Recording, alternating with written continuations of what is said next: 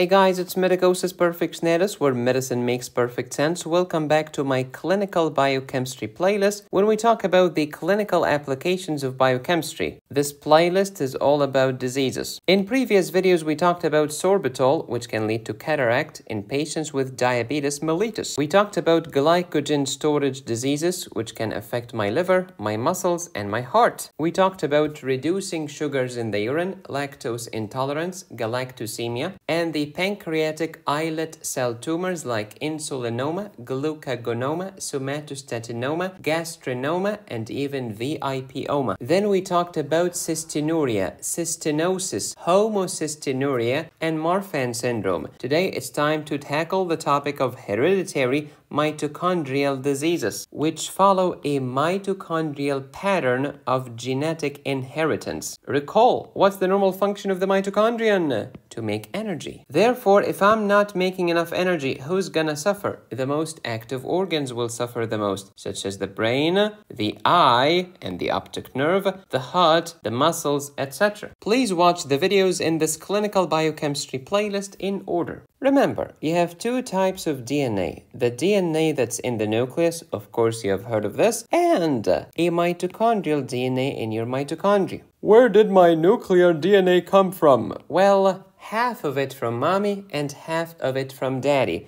Because remember, the ovum had 23 chromosomes and the sperm had 23 chromosomes. And now your nucleus has 46 chromosomes. So half from mommy and half from daddy. Where did I get the mitochondrial DNA from? You got 100% of it from your mother alone, because your daddy left his tail outside. I'll explain shortly. Recall the structure of the mitochondrion? Amazing! What's the outer part? That's the outer membrane. And then what's that membrane called? Inner membrane. Between the outer membrane and the inner membrane, what do you call this lovely space? Intermembrane, between membranes, space. Amazing. And what are the names of these enfoldings?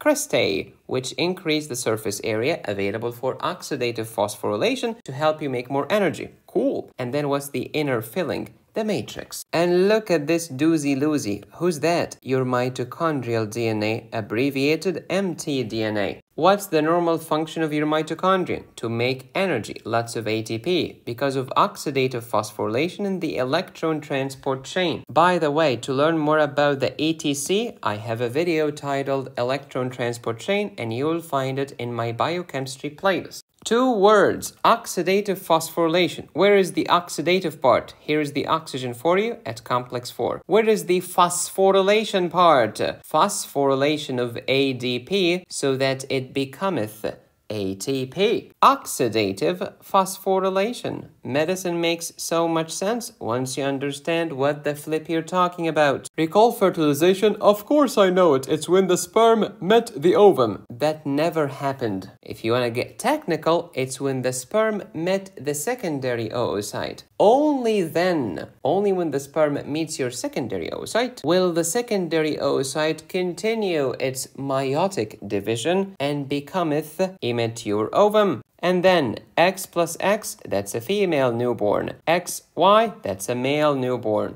This is the structure of the sperm. Look at the middle piece of the sperm, which is the beginning of the tail. It has the mitochondrion, which provides energy necessary for the sperm movement. Now the sperm is ready to fertilize the secondary oocyte. When the sperm fertilizes the secondary oocyte, the future ovum, it leaves its middle piece and tail outside, which means the mitochondrion of the sperm will be left outside the ovum. It will never enter. The mitochondrion of the sperm will never be part of the zygote. Which means when your daddy went deep inside, he left his tail outside. And that's why your mitochondrial DNA came only from mommy, not from daddy, because daddy left his tail outside. Now on to today's topic, hereditary mitochondrial diseases. Where's the problem? It's a mutation in the mitochondrial DNA, alright? Oh, by the way, if you studied biology carefully, you remember that mitochondrial DNA has a higher mutation rate compared to the good old nuclear DNA, because the proofreading mechanisms are more robust in the nuclear DNA than in the mitochondrial DNA. The mitochondrial DNA is more vulnerable to mutations and defect, which is exactly what happens in these diseases. Where did I get my mitochondrial DNA from? Only from the mother, not from the father, because the father left his tail outside. So the affected mother who has a hereditary mitochondrial disease can pass down this disease to all her offsprings, males and females. But if daddy is affected, we stop here. Daddy leaves his tail outside. Daddy cannot give a mitochondrial disease to his children. C'est impossible. So all of the offsprings of the mother can be affected with a mitochondrial disease, but all of the offsprings of the affected father are not affected at all. Some patients with mitochondrial diseases have a mild form of the disease. Others have a severe form of the disease. What do you call this variation in expression?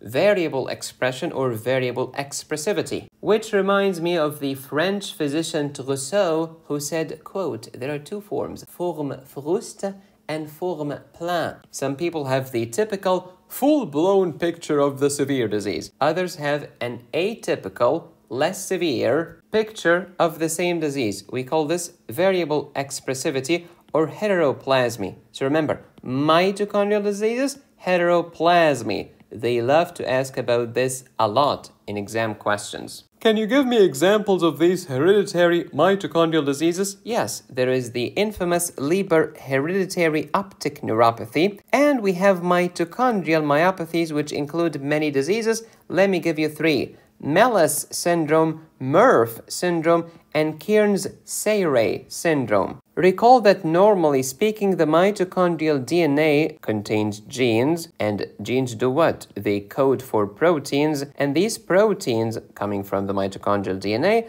are associated with electron transport chain and ATP production, all kinds of energy. And that's why in these poor patients with hereditary mitochondrial diseases, which organs will suffer the most? The organs that are the most active and in the need of ATP the most. What are these organs that are the most active? Your optic nerve, your eyes, your muscles, your heart, your brain, etc. Medicine makes so much sense once you understand what the flip you're talking about. So let's talk about these four hereditary mitochondrial diseases, starting with number one, Leber Hereditary Optic Neuropathy. A hereditary mitochondrial disease. Where's the problem? The problem is in the electron transport chain. Which complex? Complex 1. If you have watched my video on the electron transport chain, you will recall that complex 1 consists of NADH coenzyme Q oxidoreductase, and oxidoreductase is also known as what? A dehydrogenase.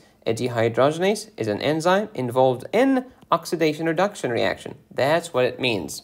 If it hits your mitochondrial electron transport chain, it means you cannot make energy, and your active organs, the most active ones, will suffer the most, such as the neurons of my optic nerve, my eyes, my retina, etc. Moreover, don't forget my nervous system and my heart. All of these are very active organs. This disease is more common in males than females, and no one knows why. When these patients present to the doctor with symptoms, they are usually in the second or third decade of life. When is the third decade of life? Oh, it's between age 30 and age 40. Shut the French toast up. The first decade of life is between age 1 and age 10. The second decade is age 11 to age 20. The third decade is between age 21 and age 30. Where did you go to school? Man, doctors suck at math, let alone statistics. In Leber Hereditary Optic Neuropathy, we get what? Optic nerve degeneration, which affects the neurons of the optic nerve. And of course, the optic nerve is connected to the sensory layer of your eye, which is the retina. So the retina will suffer and your vision will suffer. And this, of course, can affect both eyes, bilateral. And which part of the vision? It starts with the central vision. So the central visual field is lost first. What do you call this? Central scotoma. Scotoma means like a blind area, an area that cannot see. Central scotoma gets bigger and bigger and bigger and bigger until I end up with bilateral complete blindness. Did this blindness happen all of a sudden, like in one day? No, it's not acute. It is subacute bilateral blindness. Why don't you call it chronic? Because it did not take 27 years either. It is somewhere in between. Usually, this is irreversible. Unfortunately, we do not have a cure to these hereditary mitochondrial diseases up to this point. Some patients have tremors, others do not. Some have multiple sclerosis, others do not. Some have Wolff-Parkinson-White pre-excitation syndrome of the heart, others do not. The second hereditary mitochondrial disease is MELAS syndrome, which is an acronym. The M, mitochondrial. E stands for encephalopathy, LA, lactic acidosis, and the S is stroke-like episodes. Let me explain. When your mitochondrial DNA is toast, your electron transport chain is not robust, you cannot make ATP, the most active organ will suffer the most, such as your brain. And when your mitochondria is toast, you say goodbye to your aerobic metabolism. Instead, you will switch to the more ugly anaerobic glycolysis. Why do you call it ugly? Because in excess, it causes lactic acid accumulation or lactic acidosis, which causes high anion gap metabolic acidosis, which inhibits your neurons. If you recall your basic physiology, acidosis cases inhibit nerve transmission. How can I diagnose these patients? History, physical exam, lab results, and of course, genetic testing. Third hereditary mitochondrial disease is MERRF syndrome. What does the M stand for? Myoclonus. So we have a muscle problem. E, epilepsy, nervous system problem. And then if I biopsy the muscles, what do I find? Ragged red fibers. How do you see them? You see them when you do a muscle biopsy. You put that muscle tissue under light microscopy and you use a special stain. Why are the muscle fibers ragged? Because of compensatory proliferation of mitochondria. When the body finds out that the mitochondria cannot perform their function, it keeps making more, but to no avail. So how can I diagnose this disease? History, physical exam, and then let's go to the lab, get me that muscle biopsy, and you'll see ragged red fibers on light microscopy. You'll find mitochondrial crystalline inclusions on electron microscopy, and of course you need genetic testing. Next is Kearns Sayre syndrome, another hereditary mitochondrial disease. Most patients present with these symptoms before their 20th birthday. What's going on? Degeneration of the retinal pigment, so visual problems, painful eye, another ophthalmological condition, paralysis of the extraocular muscles. Normally, the extraocular muscles move your eyes up and down, right and left, etc. When you cannot do this, you get ophthalmoplegia, paralysis of eye muscles. And when you get ophthalmoplegia, for instance, this eye can look inwards, or this side, but this eye cannot look outwards. So you get double vision, or diplopia. When the mitochondrions suffer, the most active organs suffer the most, such as eyes, such as retina, such as heart. Conduction defects, arrhythmias, some of them are fatal. Light microscopy, muscle biopsy again, has ragged red fibers as in MERRF syndrome, which we have discussed before. These ragged fibers, of course, are irregular. The mitochondria are also irregular and they stain red. That's why they call them ragged red fibers. You can also say ragged red mitochondria. If you want to learn more about many cardiac arrhythmias, cases of angina, myocardial infarction, i.e. heart attacks, as well as strokes, the ischemic and the hemorrhagic, then download my emergency medicine high yields course at medicosisperfectionalis.com. How do we treat arrhythmias? Many options, including many medications called antiarrhythmics, and they are 5 classes. You can learn more about them by downloading my cardiac pharmacology course at medicosisperfectionalis.com. If you do not want to download my premium courses but would rather watch them right here on YouTube, then click the join button, choose the highest tier to gain instant access to more than 300 premium videos. Please subscribe, hit the bell, smash like, support my channel here or here, go to my website to download my courses, notes, and cases, or if you would like me to tutor you. I will happily tutor the medicine out of you. Be safe, stay happy, study hard. This is Medicosis Perfectionalis, where medicine makes perfect sense.